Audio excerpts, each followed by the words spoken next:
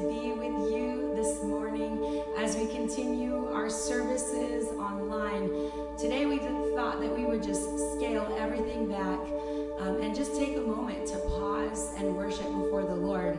I know these times have been so uncertain, but one thing that we do know is that our God is certain, that He is faithful, that the words that He says is true. And so while other things seem to be up and down, we know that our God is constant, that His love for you, His love for me, His love for the church is never changing, never ending.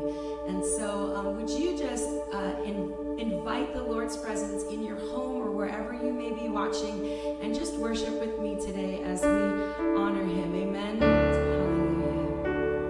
We worship you, Lord. And I've heard 1,000 stories of what they think you're like, and I've heard the tender whispers of love in the dead of night, and they tell me that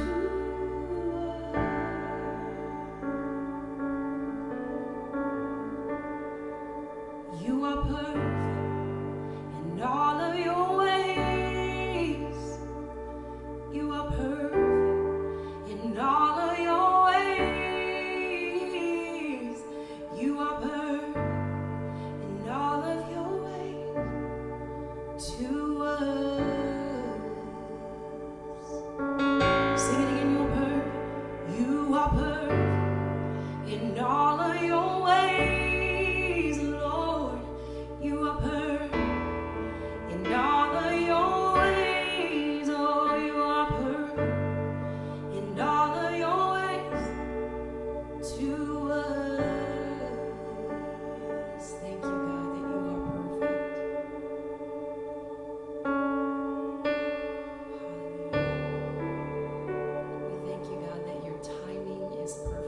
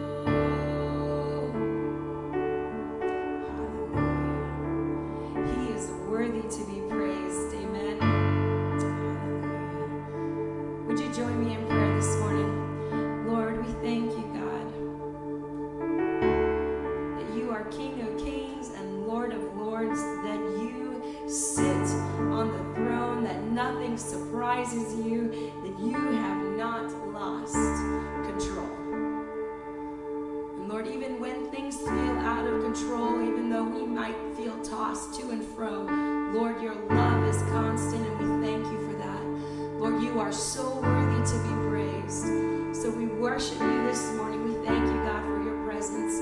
We thank you for your goodness and for your grace and your mercy. Hallelujah. And God's people said, amen. Amen. Hey, what's up, New Hope Community Church? My name is Pastor Pat, and I am bringing you your announcements this morning. Can I say just thank you again for joining us this morning? We love having you here. So if you feel free, write certain things that really touch you within worship. Maybe you're asking for information during announcements and want to get connected. Hey, maybe even you got some things that are just firing from our message, so you want to just go and give an amen during that. Please enter that in the chat wherever you're watching from, whether it be YouTube or Facebook account, and right now live on our website. Well, if this is your first time, we welcome you. We're so thankful that you're here. We ask that you would jump in and get connected, because we're a church that loves being connected, from staff to attendee to elder. We love being those that are connected. So if this is your first time, your 100th time, hey, we got things you can fill out. You can fill out our connection card, which is by clicking that tab that says connect, you can get connected. Hey, you need prayer? Because we want to pray for you. You can click that tab that says prayer. And let's just be a community that's connected to one another. I know times are tough. I know it's still hard, and we don't know whether we can go back to parks, or whether we can go back to church, or whether we can go back to school. But we do know that God sits on the throne. He is our King, and we have a community here that wants to stay together. So if you can get connected with us, we'd love to be connected with you. It's going to be an awesome time. Well, let's jump into our announcements. A couple quick ones. We have youth ministry still happening on Zoom on Sunday night. And if you want any information, please let myself know. You can email me at patrick@newhopecommunity.tv. Well, we have our men's Bible study happening. It's every Saturday morning at 6:30. So if you're a guy out there who wants to get to know the Bible a little better and just read with fellow men, please let us know and we'll get you that information. And email ohana@newhopecommunity.tv, and we'll love to give that information to you. Which leads me to the ministry I want to highlight this week in our announcements, which is Children's Art. Children's Art Ministry has been doing such an amazing job during this time of COVID-19 and the pandemic. With everyone staying home, it's been really hard to really, meet with children every Sunday. But man, our team has found a way. And with their leader, Annie, at the helm, they've done such an amazing job bringing the Bible, the gospel, the good news to our children at New Hope Community Church. So if you know Annie, if you know anyone on the team, hey, send them your love, write it in the chat, text them, call them up. Let them know what an amazing job they've been doing. Well, we've been doing VBS as a church. The Children's Art Ministry has been doing VBS and doing an amazing job. I got a few pictures here that I want to show right now of some of the kids, it's coming up, enjoying VBS. They got their t-shirts and their programs, and they're gathering around the computer, really leaning in to what God has for them. And it looks like such a great time. Great job, team. Well, let's just transition into our time of tithes and offerings. Again, this is just a time where we, as God's people, get to worship Him and give unto Him. And I know it might seem like this is just something that is a box to be checked or something that we do every week, but this is something personal between you and God. It's another thing to grow our relationship with the Lord, to grow our trust with our God. And so when you, as we pray and as we give and as we prepare to give of our tithes and offerings, may you just know this, you are worshiping God like a song unto heaven. You're saying, God, I worship you. And so thank you. Thank you for being those that are willing to step into a place of obedience and step into a place of giving. Let's pray. Dear Lord, thank you so much that you first exampled the heart of giving. That from the very beginning, you gave and gave to your people. And though as people we have made mistakes and mistakes and mistakes, you continue to give and give and give. And whether that is forgiveness, Lord, whether that is redemption, whether that is a blessing, you continue to give. And so in turn, God, may we find a way to give to your cause, to your kingdom, to your advancement, to your name. We worship you, Lord. We ask that you bless the giver. May you bless those that are willing to step across the line of obedience and give unto you, so that the name of Jesus can be proclaimed in this community.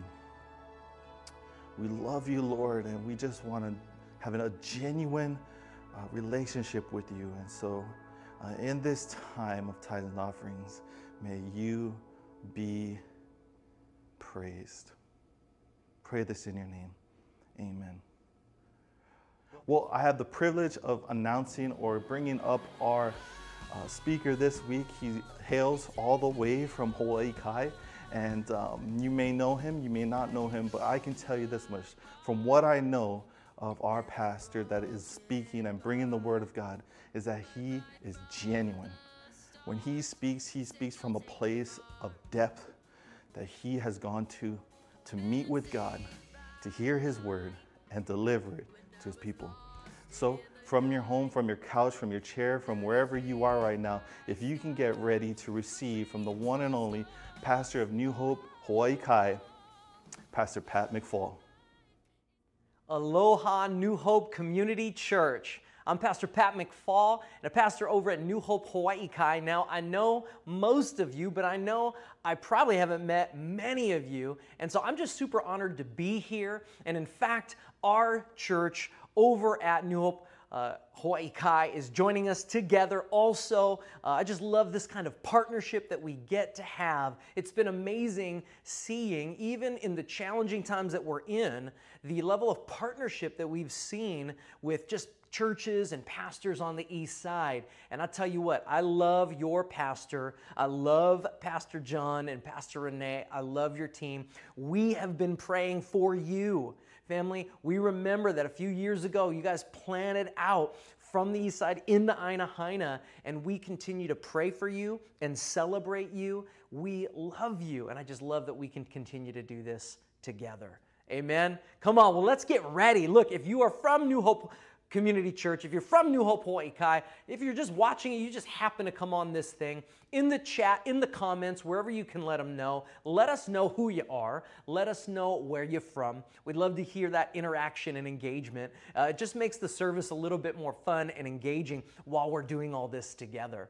I have the privilege of being able to continue the Sermon on the Mount series for Pastor John and the team. You guys have been digging deep in the words of Jesus, and so I'm excited to jump in Matthew chapter 7. And so right now, let's take a look at that. If you got your Bibles, it'll probably come up in the screen below or wherever, but open your Bibles to Matthew chapter 7, and then we're going to kind of get jumping in. But I want to tell a story first, and it's this. Look, when I was a young kid, I did gymnastics. You know, I wasn't a football player. I'm 5'4". It's just the way it goes, okay? Wasn't playing basketball. I do have a pretty decent vertical. It's like watching a leprechaun jump real high. It's awesome. So I was a gymnast, if you can imagine. I want you to take a moment to imagine me in a leotard. You're welcome. Okay, so now I trained. I did good. I had a measure of success. I thought I knew my sport. That was until I met Mr. Sakamoto. Oh yeah, that's right. Mr. Sakamoto had coached Olympic-level gymnasts. I wanted to step it up in my sport, and so I went to Mr. Sakamoto, and he took me on. I was his protege. At first, he wasn't sure. He kind of looked at me like, I'm not really sure about this kid, but I was determined. And so I was excited to show him what I knew. So he asked me to do some things on the vault and on the floor, and I tumbled, and I did these tricks and these tumbling passes, and he said, you know what? No, your basics are all wrong. I need you to do a cartwheel. I was like, what? I started doing cartwheels when I was like 4 years old, man. You don't know me, right? So I'm doing cartwheels, and I think that's enough. Like, okay, it's been a week. I've done cartwheels. But then it's 2 weeks. And then it's 3 weeks.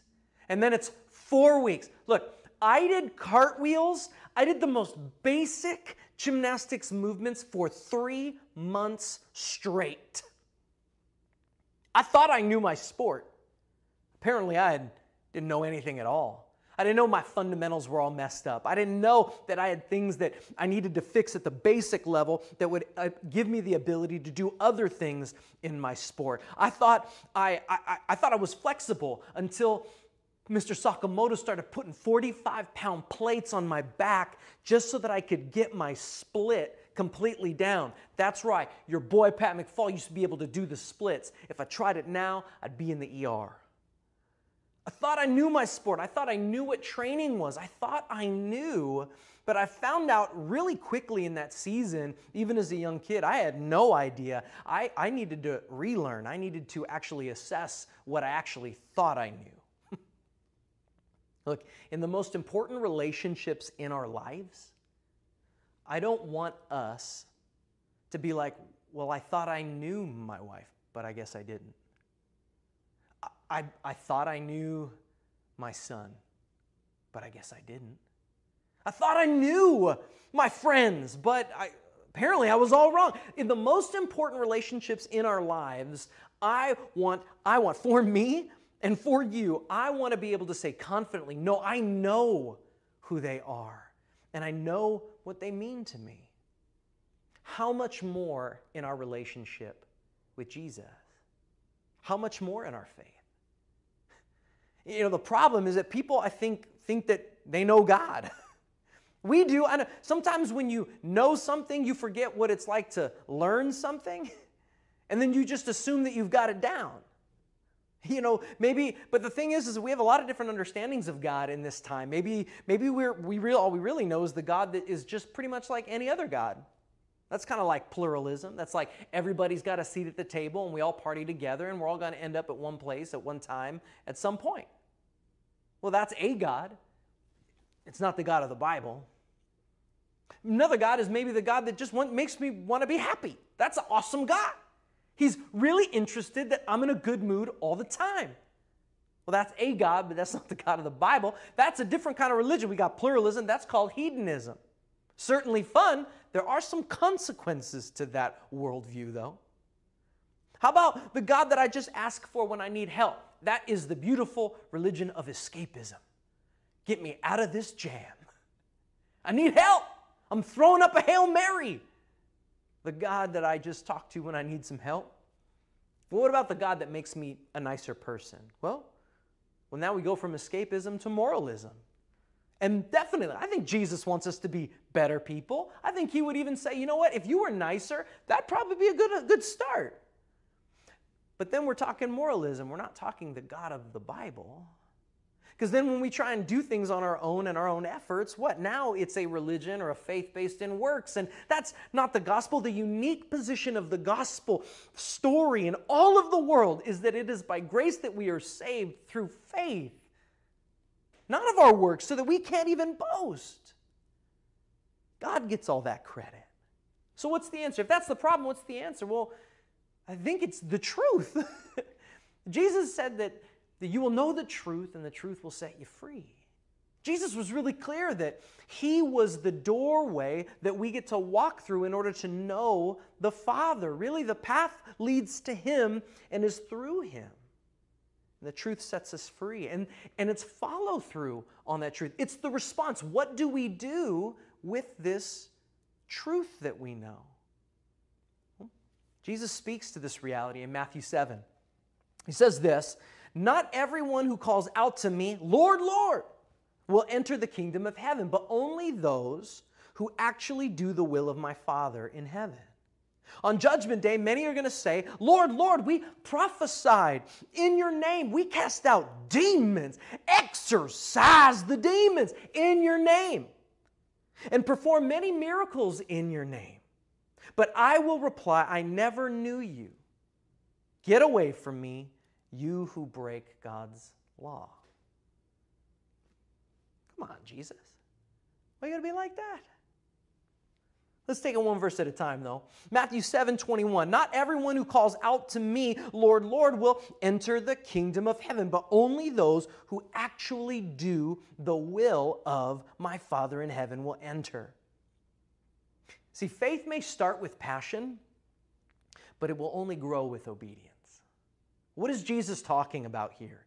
Saying that not everybody who says, Lord, I'm recognizing you as someone who has authority, who's important, who maybe even example that I should follow, but not, those people aren't going to get into the kingdom of heaven. Only those that do what? That actually do the will of the Father. So he's talking about obedience. Faith born out of emotion, there's nothing wrong with emotion. Our faith should be emotional. There's passion behind what we believe and excitement when God brings transformation. But faith that's born out of emotion has to be nurtured through endurance in obedience. One man said it this way, Eugene Peterson. He described faith as long obedience in the same direction. A follow-through, a consistency, not a perfection, but a long obedience in the same direction. Jesus is saying that obedience is key. Jesus will continue. And what's amazing, I love this section of scriptures because we already are in this amazing, and everybody loves the Sermon on the Mount, man. Give me those Beatitudes, man. The meek will inherit the earth. Blessed are the hungry, the poor in spirit. Oh, yeah. But now Jesus is kind of getting down with some nitty-gritty truth here. He says this, on Judgment Day. I don't want to hear about Judgment Day, man. On Judgment Day, many will say to me, Lord, Lord, we prophesied in your name, and we cast out demons in your name, and we performed many miracles in your name. Look, there is no gift or strength that will supply a lack of genuine obedience. There is not one area of success in our life, one beautiful conquering moment, a reputation so stellar that will supply the lack of genuine obedience to Jesus and who He is. And this is what's so challenging, is that Jesus is saying it. It's not me, it's not Pat, it's not some other, it's Jesus in His own words, which is so beautiful that we have the words of Jesus that we can process together and learn from, but then we have to actually wrestle with what is He saying here? And it can be really, really challenging. There's no performance that can disguise the lack of true presence. I mean, it is possible. Jesus is saying right now that it is actually possible for someone to know God and perform miracles and still not be welcomed into the kingdom of heaven. Well, then who gets in, man? What's going on here? And this is what's so interesting, is that Jesus is very aware of the natural and the supernatural. Jesus was not just a nice guy. At least that's not what the Bible says. That's not what we believe. We actually believe that He was the Son of God. And one of the reasons why we believe that is because Jesus said that He was. He was the Son of God. He said, no man gets to the Father except through me. And now Jesus is saying, look, there's a supernatural realm, and it interacts with our natural realm. And there are powers that exist that are not God. They're evil. They're from the enemy. And people are able to access those things and perform miracles and completely miss the point and the actual power of Jesus. And this should really challenge us. It's one thing if we're talking to people who don't believe in God at all, and maybe that's some of you watching right now. Maybe you're like, I don't really know where I land on faith, on Jesus, on Christianity or organized religion. But Jesus is saying that He's the only way. And that even the miraculous, even Jesus walked in the miraculous, and actually we have the ability to see Jesus do miracles through us today. But at the end of the day, it's obedience that grants us entrance. What's interesting is that somebody else in the Old Testament kind of had this challenge because he was successful. And he was frustrated when he came up against his lack of obedience, his lack of character, and his success. And his name was Saul. And he was a king before David. And there's this moment in Saul's life where he's waiting. He's just taken over this town. He's done in his mind what he feels like God has asked him to do. And he's waiting to actually for Samuel the priest and the prophet to come and actually sacrifice to the Lord, to do this act of worship because that was his role. But instead of waiting for Samuel, Saul actually says, you know what, I'm going to just take care of this. I'm just going to do it. And right when he's finishing up, Samuel walks up. He's experiencing, he's seeing and witnessing this disobedience to God's directive. And what does he say? Well, he says this: what is more pleasing to the Lord, burnt offerings and sacrifices, or your obedience to his voice? Listen, obedience is better than sacrifice, and submission is better than offering the fat of rams. Saul's like many of us. We're like, wait a minute, but don't you see my success? I had a big win here. Like, I'm good. I did a miracle here, Jesus. I provided here, God. Can't you see it? And he says, no, I don't need your sacrifice. I don't need any more of your songs. I don't need your elaborate displays of faith. All that I'm really looking for is simple obedience. Jesus cuts through all of the confusion. And he allows us to connect with such a simple, powerful reality that when I simply respond to his voice, I get where I need to go. Look, there's no success at work that's going to replace my presence with my kids. There's no crowd that I could preach in front of. There's no ministry moment in my life, a success. There's no book that I could write that's going to replace my need to be obedient as a present, loving father to my kids. I don't want to come to the end of my life or anywhere in the middle of my life all to think, wait, I thought we had this relationship, but actually, apparently we didn't because I prioritized other things. I don't want to think that just because I'm providing materially for my kids that somehow that is good enough presence for them. No. Like, my kids want me. My wife wants me. How much more does the God of the universe want us? Family, he died for us. That's the beautiful, incredible, amazing news of the gospel, is that we couldn't reach God, and so God reached out to us through his Son, Jesus on a cross, forgiving our sins so that we could know eternal life. It's right here. So what does Jesus respond? How does he respond?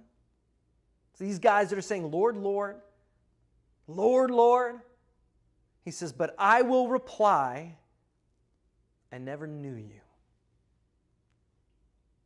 I will reply, I never knew you. Get away from me, you who break God's laws. Look, what is Jesus saying? He's saying basically, family, there is a day of judgment. Jesus said it. There's a day when justice will be complete in God's plan for humanity and for all creation. And on that day, many people who thought they knew, will find that Jesus never knew them. And what it boils down to is not whether they performed better in life, not whether they had a great reputation in the town they grew up in, not that they were able to be miraculous and they were the most dedicated religiously. It's whether or not they simply did what Jesus asked. Even Jesus says it in another place in the New Testament. Why do you call me Lord, but you're not doing what I'm asking you to do? And this is a really challenging thing for believers, for those of us who feel like, hey man, I'm at the table. I'm in, it's great, it's awesome. Because it causes us to really assess ourselves. I never knew you. See, Jesus uses comparison and repetition all over this. He's already talked about good fruit and good trees and bad trees, and wide roads and narrow roads and gates. And he's talked about true and false prophets, and he's talked about the unstable foundation of sand versus the building your house on the solid rock. And all of those pictures, those repetitive pictures of comparison, all speak to the nature of true discipleship. So that's what Jesus is sort of getting to in this place in Scripture. He talks about the golden rule, all kinds of good stuff. And notice this. These guys are saying, Lord, Lord, Lord, Lord, Lord, Lord, Lord, Lord. I mean, they're recognizing his authority. They're recognizing some type of you're not just a normal person kind of a moment. And then they say this, in your name. They say, in your name. We perform miracles in your name. We cast out demons in your name. We did all this stuff in your name. Here's the problem. They assumed on a relationship that they had with God. They assumed that because they could say his name, that they really knew who he was. I don't want to be found in that day realizing that I placed my hope in things that are as unstable as sand just running out of my fingers. I don't want to build my life on a foundation that is dependent on my success. There is a whole eternity waiting for us. And Jesus is trying to get the point across. He's not trying to keep people out. He's trying to let you know this is how you get in, but it's not a wide road. It's actually a narrow one. See, you can't fake true intimacy. We can't fake true intimacy. Jesus is saying, when he says, I never knew you, the word never, it means never. He's saying that I never, that Greek word meaning at no point in history, in the concept of time, at no point never have I known the gnosko, never have I known, or that word is experienced as a knowing. Experience, it's like a relational connection.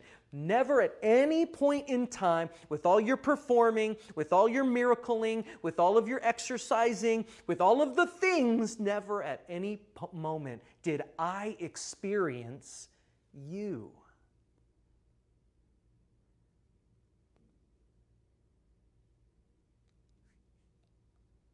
They may have had plenty of experiences, but they missed the one experience that really counted. Family, this is actually good news because it sets us free from trying to perform our way into God's good graces. But it is sobering to think that unless we're willing to come face to face with how much we actually need Jesus, that we might miss it. We can't fake that kind of intimacy.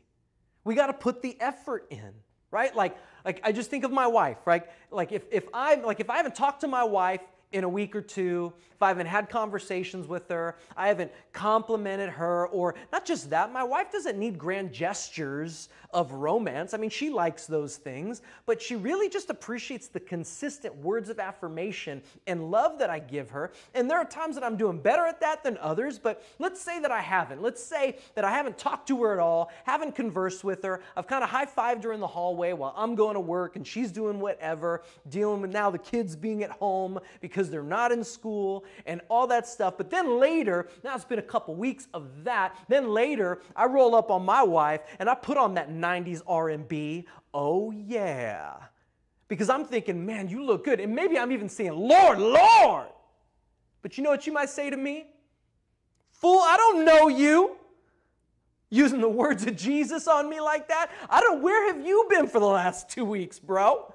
I've been doing this. You haven't even said hi to me. I haven't deposited into the intimacy, into the relationship. See, I can perform the act of physical intimacy, but have a complete disconnection emotionally and spiritually. And that's what I don't want. Look, I'm not saying that intimacy should be transactional. I do this, so you do that, and this and that. What I'm saying is simply this. You cannot fake true intimacy. We can't fake it. We can't fake real friendship. We can't fake real relationship. So what do we got to do? Well, number one, I want to encourage us. Let's slow down. I think we got to slow down. What do you mean? We're all at home. Everybody's slowing down. I want to ask you, how slow have you been since you've been home from work because of COVID? Like now you don't have maybe you're not driving to work like you were, maybe you're going in a couple days a week or whatever, but have you found yourself filling your time, filling your mind space, filling the empty stuff with just more stuff that I got to do? And was it necessary? Like, did you have to do those things? Maybe you did for work. I'm always amazed at the empty space that I'll have, and instead of investing that in a place that God really wants me to, maybe just slowing down the pace of my life, maybe taking some more Sabbath or rest in His presence, I just start filling it with silly things. I know at New Hope Hawaii Kai, I've probably been saying this too much as an application point in recent weeks and months, but just slowing down, you're like, yeah, Pat, we get it. Go tell New Hope community for a little bit, okay? Well, that's what we're doing. Slow it down. And why slow it down is because when we're slowing down, we can actually hear Him. And this is powerful. When you look at the Greek word for obedience, and when you look at the Greek word for obedience and the Hebrew word for obedience, both of those words connect directly with our ability to hear. Both of the words, in their meaning, connect directly to our ability to hear and respond. But family, if we are moving too fast, we're moving too fast to listen. We're listening to way too many voices, or we're listening to the wrong ones, and what we need to do is just listen, dial into His voice. We need to slow down. That's why doing devotions daily, so powerful. Go on the website and follow the daily devotional reading. It's worth it. Take that hour, take that 30 minutes, just get quiet before the Lord. Slow it down. Here's the next thing I want to encourage you with is this, is so that we're not found at the end, at this judgment day moment, and Jesus is like, I don't even know you. Well, we're going to slow down so that we can do what? So that we can check our heart. That's what I want you to do. I want to check my heart. Check my heart. Do a heart check. Matter of fact, like my man Cube said, you better check yourself before you wreck yourself. Actually, Pastor John really wanted me to quote that, and so you can blame him. I'm just kidding. That's not true. That did not happen. Whatever. Okay, so we got to check ourselves, though. Why? Because we need that assessment. We need to know the motives, the desires, the commitment. Like, where are we in my heart? See, our prayer life will often reveal the state of our relationship. Is it a one-way relationship? One-way talking? God, blah, blah, blah, blah, blah, blah, blah. Do this, do that. I need this, I need that. Or is it a two-way relationship where we're reading His Word and He's speaking to us and we're not even saying a word? Where we're listening, we're quiet in that place of prayer. I know a lot of us follow that SOAP, that scripture, observation, application, and prayer. Do we pause just a little bit longer in that prayer moment? Not just to read what we wrote or to say, but just to listen. Show me my sins, God, and just listen to what He says. Show me my motives, Lord, and we just listen to what He says. This is a big one. And again, I know at our church, this is one that we've been going through just because in this time where so many families and husbands and wives are home together in each other's spaces, like we always thought, oh man, I just love them so much. And until you have to be at home with them every waking moment of your life and you realize, oh my goodness, we're driving each other nuts. But here's the question. How, God? how can I love my wife today? Lord, if I know you, I'll do what you ask me to do. And the Bible says that I got to love my wife the way that Christ loves the church. And that is impossible. Jesus, I need you to help me. What do I say? How do I love this man? How do I love my husband? How do I bless him today? How do I encourage him? He lost his job. What do I say? God, check my heart. God, how can I use my resources and my gifts and my passions? God, check my agenda. Has this been more about me? Jesus, I'm sorry. Let me ask you a question. What was the last thing that God told you to do? Like, that you can remember. What was the last thing God told you to do? You know, because sometimes I hear the question, or I hear people say things like, man, I just don't sense God. I don't feel God's presence. I don't feel connected. And many times what I will ask them is, have you followed through on the last thing that God said? You know, we talked about Saul a little bit earlier, and actually Samuel asks this question of Saul. He says, why haven't you just simply obeyed the Lord? Why did you rush for the plunder and do what was evil in the Lord's sight? And Saul says he did obey. I actually did obey the Lord, but he just changed the plan a little bit. And with God, it's his way. It's not our way. And so then what happens when Saul exercises that moment of disobedience, when he decides that his plan is actually better than God's plan? And I don't know, maybe he was anxious, maybe he was afraid he wasn't going to get blessed or protected, or maybe he was just straight up arrogant, like, I'm the man of the hour, I can handle this. Either way, this is Samuel's response. Rebellion is as sinful as witchcraft. What? And stubbornness is as bad as worshiping idols? So because you've rejected the command of the Lord, he's rejected you as king. Here's the deal, fam. He's connecting disobedience with witchcraft. My way for worshiping the idol of self or other things to get what I wanted. See, even delayed obedience is a problem. Yeah, I'm going to do it. I'm going to do it. God, just give me, come on. I got it. It's okay. Would you just leave me alone, Holy Spirit? I'll take care of it when I'm ready. Look, even delayed obedience has consequences, fam.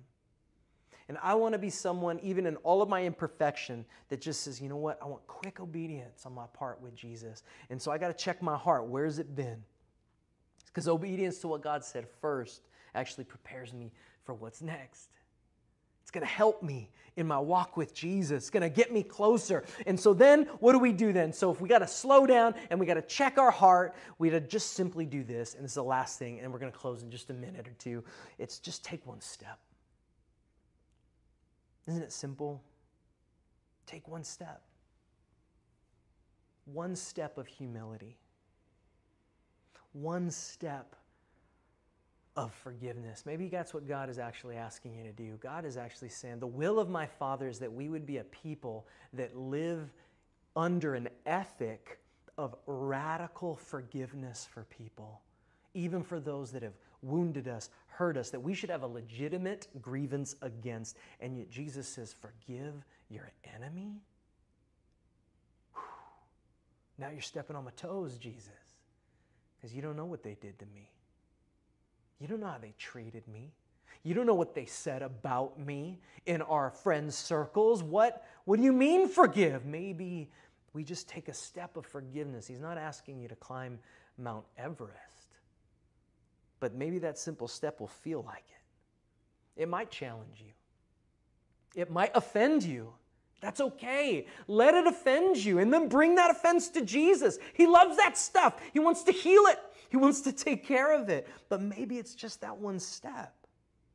Maybe it's one step of follow through.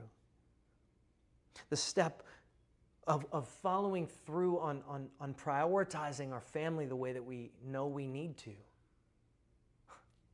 That could be an expression of a gospel-transformed life, where now, because God is the one thing, He begins to order our lives in the right order. And now, instead of spending our energy on mediocre pursuits and empty rewards, we actually invest into the treasures that actually matter in life. We start actually putting our treasure in heaven and depositing it there. Because sometimes when we're spending our energy everywhere else, what's left over? Maybe an entitlement. Maybe we just need to relax from being so busy from those mediocre pursuits and those things that we shouldn't be doing anyway. Or maybe we're just anxious because we see there's a tension that what I'm doing isn't working and I don't know why. And I just say, what has God asked you to do? Don't even listen to me. Don't even listen to me.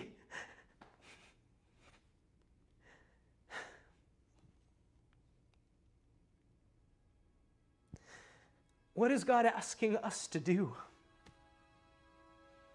It's so easy. I'm on the camera. I'm looking at you right now, and you're in your living room. And it's so easy. I got an answer. There's bullets on the screen. And at the end of the day, you and me, we have but one choice. Will we respond to the truth of who Jesus is?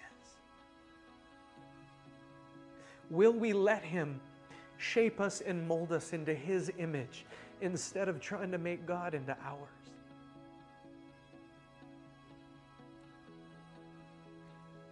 Maybe it's one step of genuine repentance.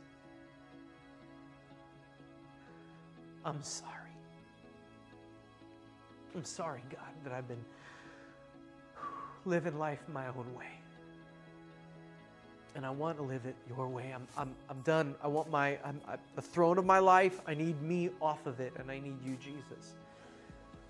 I'm surrendering to your leadership. Maybe that's you. Maybe you're watching this, and that's you. And I want you to know, if that's you, then that's me too. That all of us are equalized under the glory and the power of God's goodness and His grace.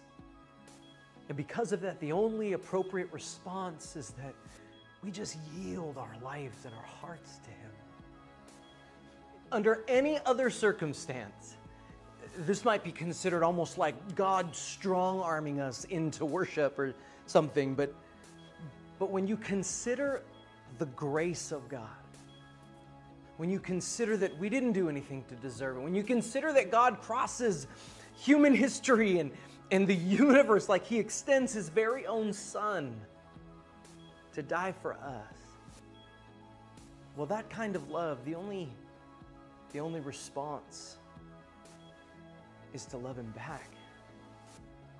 It's to surrender our agenda and our will and our life and say, you know what, you gave that for me. God, I want to give mine to you. And so maybe that's you.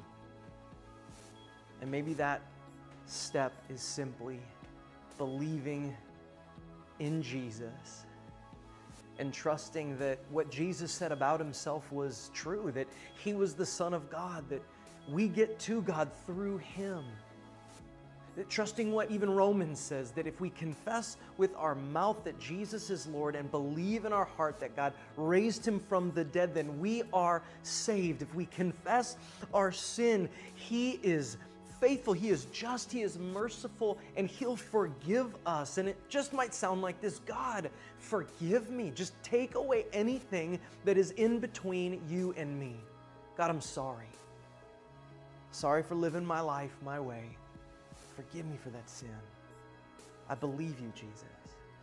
I believe you died on that cross for me. I believe you rose from the dead. I believe that you're inviting me into relationship. God, would you fill me with your Holy Spirit so that I can live the abundant life that you promised? Jesus, I want to live for you. I don't want to be found on that day, you looking at me saying, I didn't know you. Jesus, I want to know you. Look, if your heart reflects even those words, if you maybe even you prayed that in this moment, would you let us know? Look, whether it's in the comments section, whether you're on the chat section, there's a button that might come up. Click it. Let us know that you are saying, I want to commit my life to Jesus. I promise you, it won't be easy necessarily, and it won't be perfection, but you will have a connection with God that will transform you from the inside out. You'll never be the same. And we at New Hope Community Church, at New Hope Hawaii Kai, we would love to walk with you in your next steps of faith. New Hope, thank you so much just for giving me a chance to share my heart. God bless you. We're praying for you. We love you, and we will see you soon.